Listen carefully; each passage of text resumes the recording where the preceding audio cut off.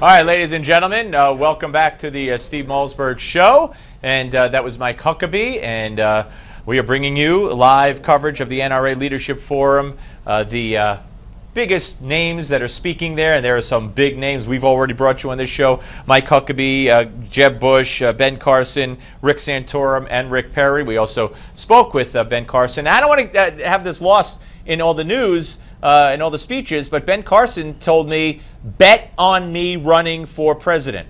Okay? So it looks like the first week in May, when he said he will announce, he is going to say he's running for president. That was said to us here just moments ago, right here on Newsmax Television on the Steve Malzberg Show. Bet on me running for president. All right, let's move along to our guest. I welcome back with great pleasure Nicholas Irving, former Army Ranger, Master Sniper, first African-American sniper in 3rd Ranger Battalion, and author of the great book, The Reaper, the autobiography of one of the deadliest special ops snipers. Nicholas, welcome back, sir. Thank you.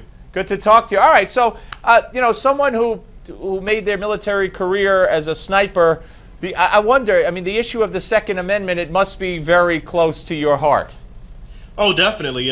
Especially, you know, living here in Texas, I own, quite a few weapons. Anything from sniper rifles to semi-automatic, assault rifles, shotguns, you name it, I pretty much have it.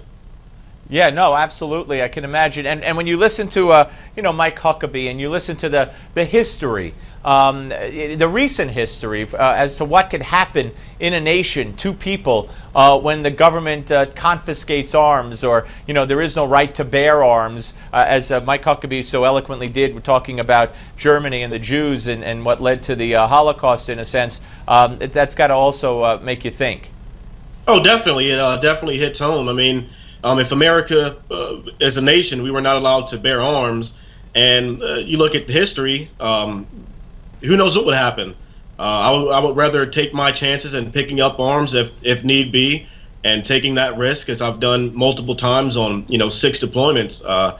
I don't want to go through having a firefight again, but if need be, I'm willing to do that. No, I can understand that, certainly. Let me ask you a little bit about what you're hearing and seeing in the news these days, since the last time you and I sat down together in this studio when you were here for your great book. Since then, we've got this whatever you want to call it, deal, agreement, framework for between Iran and the other countries, including the United States. I mean, does it amaze you, as someone who has served, someone who has seen what Iran does, whether it's you know, through surrogates, through terrorism, through the arming of our enemies with IEDs that have killed Americans, that we would go this far and trust Iran as much as we seem to be trusting them? I think it's ridiculous. I would never trust my enemy. I have respect for my enemy, just as any good war fighter should. But to make a deal with your enemy and take sides with those, the Iran and terrorist, I guess, organizations, it's ridiculous to me. I wonder and look back what happened to America, the America that I fought for, and the tough America. I wonder what happened to it. It's confusing. Yeah, it is confusing, which really leads us to what's coming up down the road in the next election. You're in Texas. How do you feel about Ted Cruz?